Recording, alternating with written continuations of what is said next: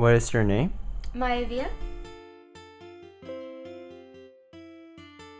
My dad, a first-generation Mexican-American, was born in East Los Angeles, actually, and his parents decided to move the family to Monterey Park before their children were teenagers in order for them to live in a safer environment. They lived in this big home with a swimming pool, and my grandparents actually lived there until they retired.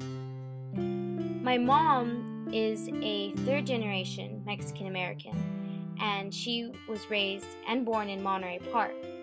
Her parents grew up in downtown, and as soon as they drove into Monterey Park, they knew that that was the place they wanted to raise a family after they were married.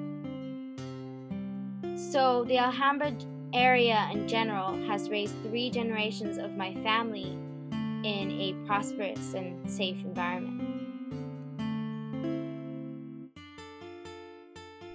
Ultrasound because of the air hockey tables, Lizard Theater because I grew up there, and the dancing area next to Rick's, where I even dance with my school lunch lady.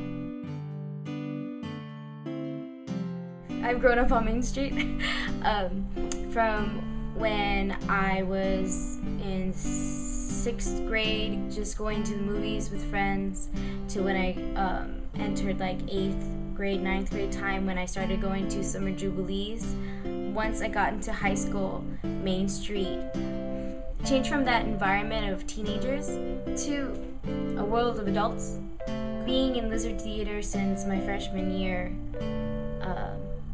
I worked a lot with adults and few teenagers, and instead of every Friday or Saturday night going out with friends, I was in rehearsals or I was doing a show and telling the friends that I used to go out with, sorry, I can't go, I have a play to do. And that really changed who I was.